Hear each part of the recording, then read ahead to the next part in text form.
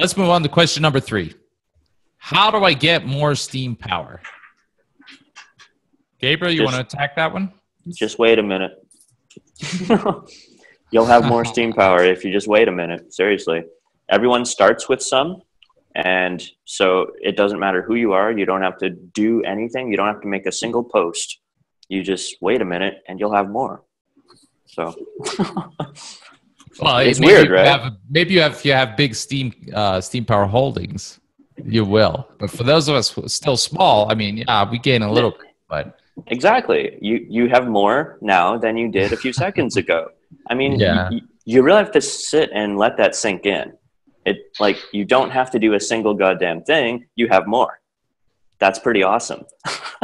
Although, as we learned from FairSim in the last episode, if you don't stick with the content creation, if you don't keep putting new content in over time, your relative share of the network, is going to decline. Over time, yeah, sure. Yeah. Steem power, though, is protected from the inflation, though. But, I mean, obviously, having a fraction of a cent more is not going to, get you all jazzed in the morning, right? So you do have to kind of add enough to it. I mean, the point at which somebody considers it useful or inspiring or enough to make you happy is different from person to person. For someone, it might be, hey, I have enough to pay my rent each month. That's awesome. Or maybe it's even just enough to buy, maybe a coffee every day or something. There's a certain point at which it goes, wow, that's really cool for each person. And once you kind of get to that point, then it kind of pushes you along further. So really, you just have to kind of decide for yourself where that point is and try to get there as quickly and efficiently as possible. Stephen, what do you think? What's the best way to get more Steem power? Again, I'll agree with Gabriel on this. You can wait. However, if you want to... Well, what's the best way? What's the best way?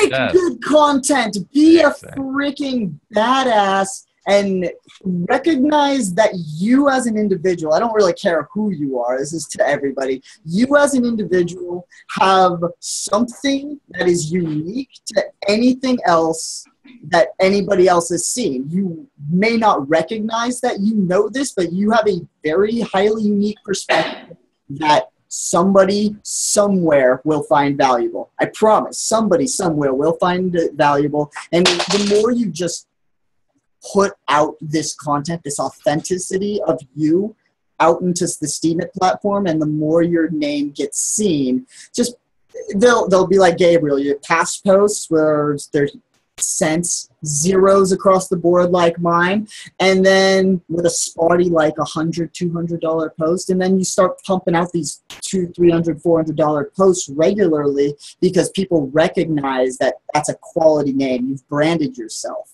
But you have that within you, and it's your unique perspective. So I recommend just putting it down onto paper, onto a media platform in any capacity, because it doesn't do you any good being in your head. Whoa, sorry about that.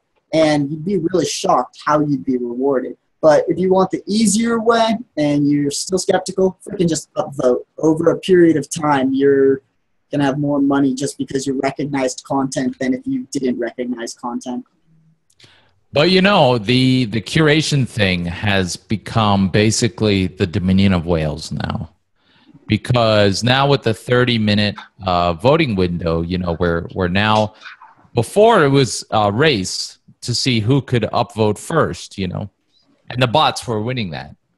But now with the 30-minute window after a post where you share the curation reward with the author, and the first to post still gets the highest reward, but if you upvote immediately, the author gets 99.94% of your curation reward.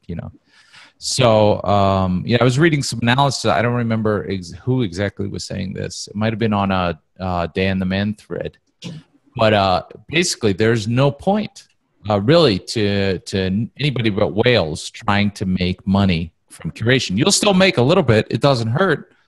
But the advice from the high-powered users that I saw there was, you should just vote for stuff you like and don't worry about trying to earn from curation. Absolutely. Yeah, I mean, when you're creating content, people like to see you engaged. They like to think that they know you. They like to think that they have a feel for who you are and what you're interested in, and that you care.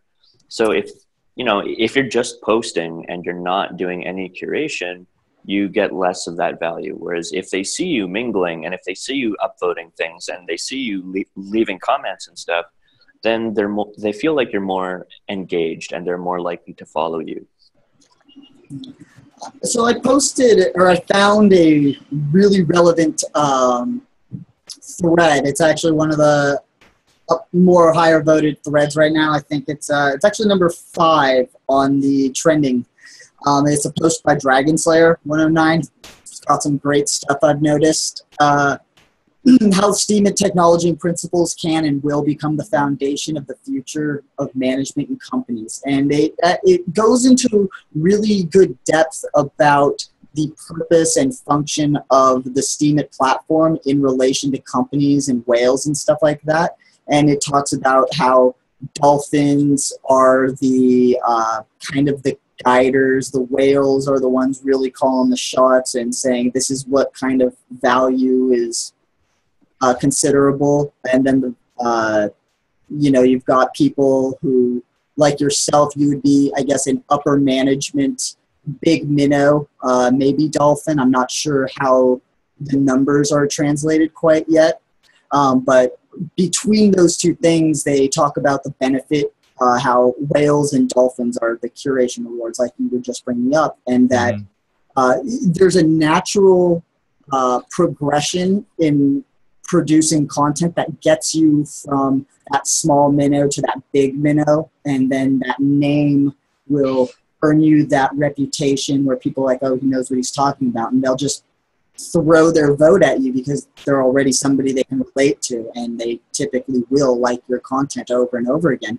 and that'll just get you into that dolphin part, and then it'll be less worth your time producing content as it would be to finding other people and other content producers and bringing them together to bring and add more value and recognize them. So there's like this kind of natural management of value that occurs in content production that occurs through this platform, at least according to the article. And I think and also kind of like with a company, you'll have certain managers who have different philosophies about how things should be managed. So like with whales, for instance, we have some like Ned maybe, who kind of retains most of his voting power and uses it in really big ways. Like when something that he really likes comes along, he votes it up, and his vote has a lot of power and it makes a big splash. Whereas someone else like maybe Smooth or Bernie Sanders, they actually have teams of smaller people like dolphins or whatever that they actually have helped them to find gems that are not being seen, right? So they'll kind of make it their full-time job to scour, Steem it, and find people that haven't been really appreciated yet. So the whales are kind of making a conscious effort to spread themselves as thin as possible to encourage as many newcomers as possible, because they know that that's where the long-term value comes from, is in encouraging these quality content creators. Yeah, so just to answer the question raised, and then I want to get back to the topic you guys are on. But how else to earn Steem power is create content creation primarily, especially for new people, but also mining. And you can also in your wallet on steemit.com under the little arrow next to your Steem power total, you can invest Bitcoin directly into Steem power. It's really easy if you want. Not that I'm recommending that, of course. Everybody has to make their own investment decisions.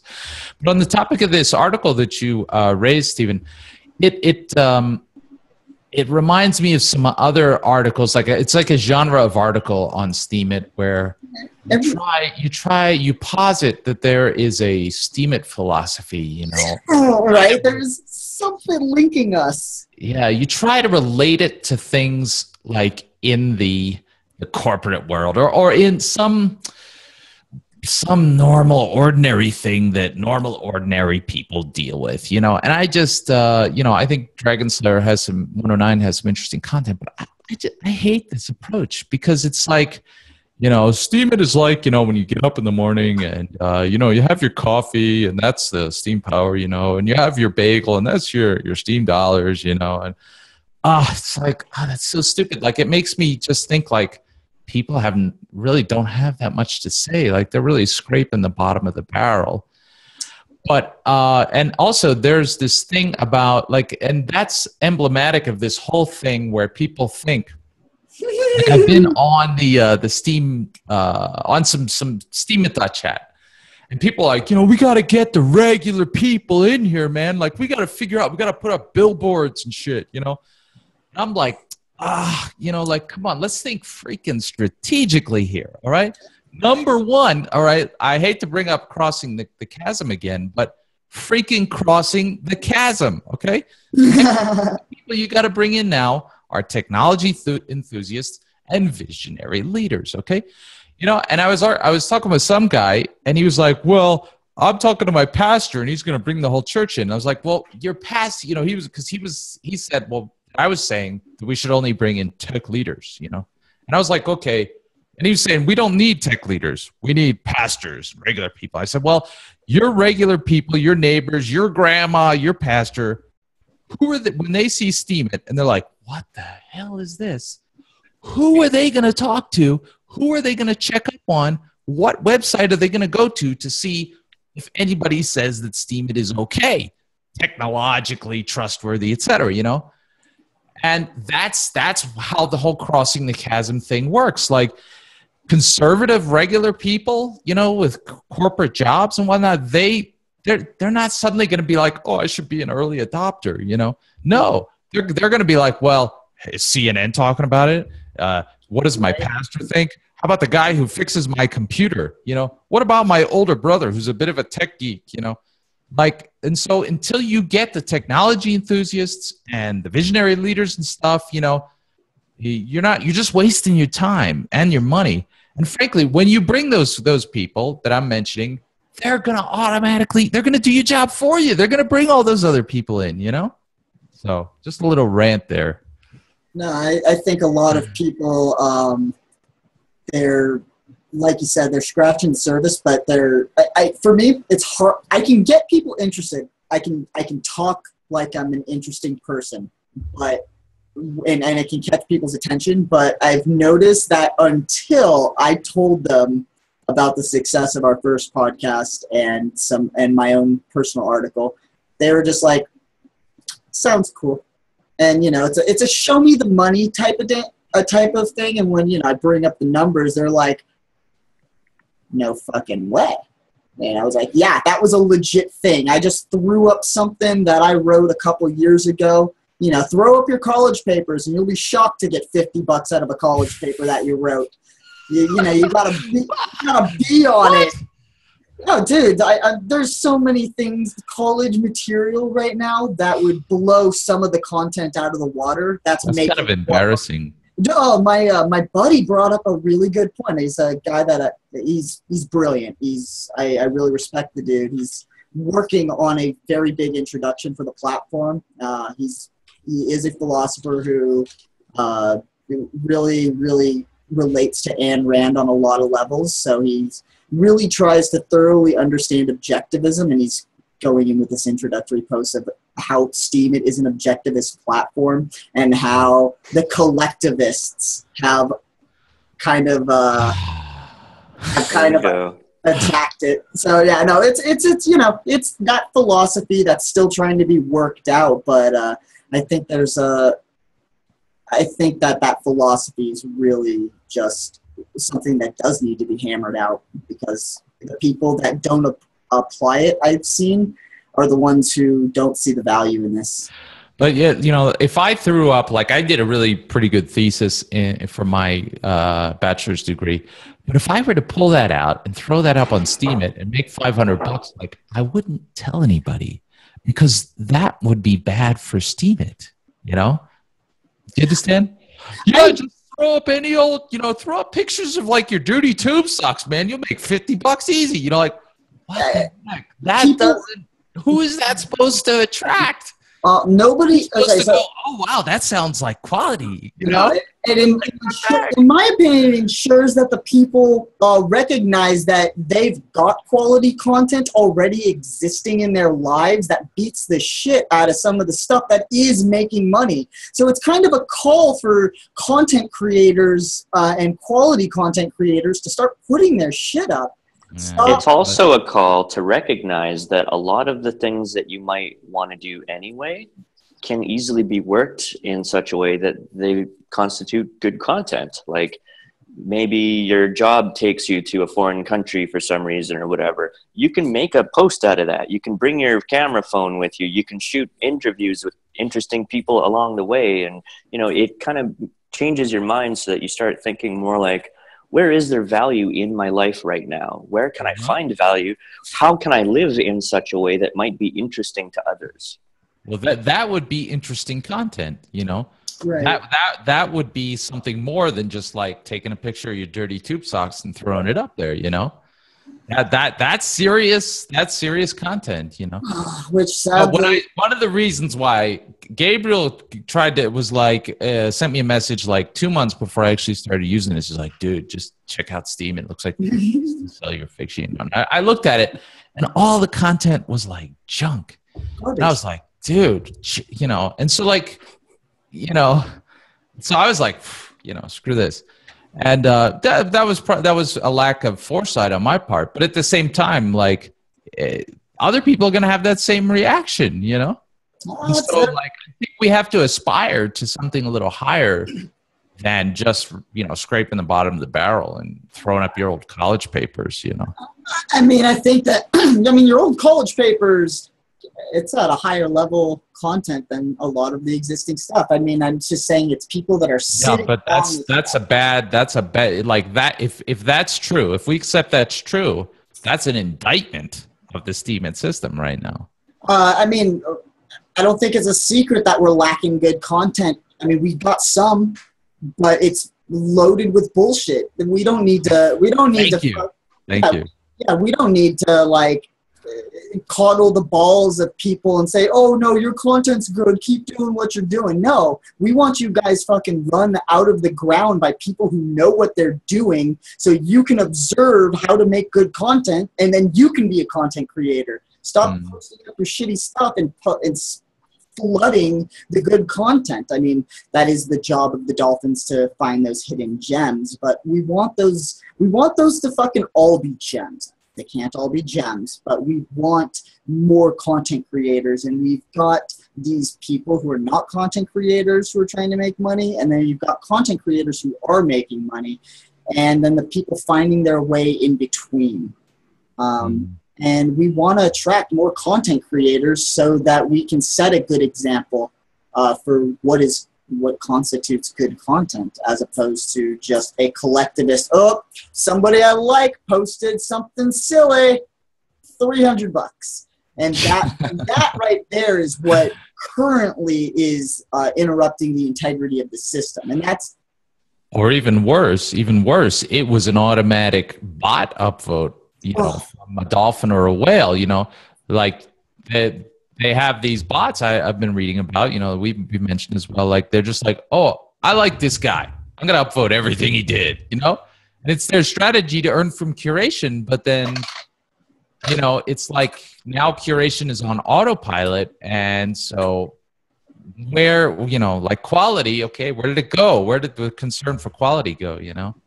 And I think as we adopt, or as more and more dolphins, whales adopt the platform and find out how their niche is supposed to make money and, you know, add value to this platform, I think that's where we'll start actually getting whales that are recognized content. They're content recognizers. They're looking for quality and they are going out of their way to recognize those and establish themselves as a quality recognizer, not just trying to just make as much money as possible by upvoting everything, because that, again, is not in their interest as a user, whale, and investor of the platform. It's not in their interest to make as much money without actually having value. They're the investors of this platform, the whales, they're value-minded people, and that's a totally different mindset than money-making people.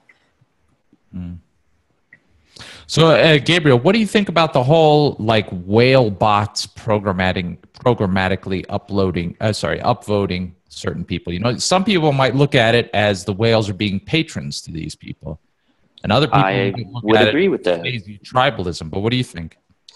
I would agree with that. I proposed this a few months back that one of the many platforms that could be emulated or copied or whatever is Patreon. They've been doing a really good job for providing a way for artists to make money for their work, because I mean, often when you're on YouTube or something and you find somebody that you like, you'll like their video and you might subscribe to them, but I mean, they're not making any money off that. Or if they ask you specifically in a certain video, please donate, maybe you will that one time, but then you go on and you do other stuff and that's the only money they ever see from you. So what Patreon has done is they've automated that whole process where you don't just donate one time, you sign up so that you're automatically charged a certain amount, however much you want, every time they create new content. So I see the whale bots as being sort of like Steem's answer to that mechanism, where if someone recognizes a creator that they like, that consistently creates good quality content, and they don't want to have to keep their eyeball on them the whole time, they can just program their bot to automatically upvote their stuff. Kind of like paying a subscription fee. Subscription fee, exactly. But it's a voluntary subscription fee. That can be canceled at any time, right? Yeah, it's. I mean, I think it's the right model, but again, it's that voluntary platform that some whales are taking are making the go ahead and actually doing it, and then there's other people trying to do their own. Right, and honestly, most people don't have the technical expertise to create their own bots, to program them. So it would be cool if somebody came out with some kind of a platform that made that process more accessible, you know. That's only a matter of time. Hey guys, another big money idea. Yep. Yeah, I like the idea in general of whales, you know, being like as patrons, but I also, you know, it also concerns me that it's, you know, so right now those whale upvotes are what are building the next generation of high Steem power users, you know, so yeah, if it's on autopilot, is that really going to end up the way that they want it? I would say that if you put it on autopilot and then just leave it alone and don't ever check on it, that's probably a bad idea. But as long as you're kind of keeping an eye on the people that you're patronizing, then it's probably fine. I kind of want to bring up that this isn't a very different dynamic than what currently exists in the real world, where there's content creators trying to find investors, and it's just a different platform for that. But it's the same loops. You're jumping through the same hoops to get eyes on you for your investors. Because, you know, there's always those people that have lots of money and lots of influence that you're just like, hey, I want you to invest in my idea. And that's kind of what the whales are. They're those investors who are just like, I'm going to keep you around for a little while. As long as you keep pumping up good content, you keep doing it long enough, maybe one day you'll be a whale, like somebody in my ancient family was. And you know, I mean, no, that's actually not the thing with Bitcoin or with crypto in general. A lot of these people are not super old money. They're actual hardworking individuals that are trying to build something new, which is, again, different how you deal with a lot of money without it being technically that old money. But some of it is old money. Some of them are just like investors in property and real estate that are just transferring it over to Bitcoin or to crypto in general. All right. So you know, I think we've covered our topic today. You know, what is Steem Power, why it matters, you know, how you can use it, how you can get it. Is there anything you guys want to add on this topic or any other topic? Ooh, I think this was a really good episode. I think we covered a lot of different angles that I think will, again, be covered in the future. This is such a big topic. All right, then. Well, thanks, guys. It's been an interesting show. I've been here with Gabriel Scheare at Pied Piper, Stephen Polsky at Sneaky Squirrel. I'm George Donnelly at George Donnelly. We are the Steem Smart Podcast. Thank you so much for listening, and please do check us out at the Steem Smart Podcast channel on steemit.chat. Have a great day, and talk to you again soon.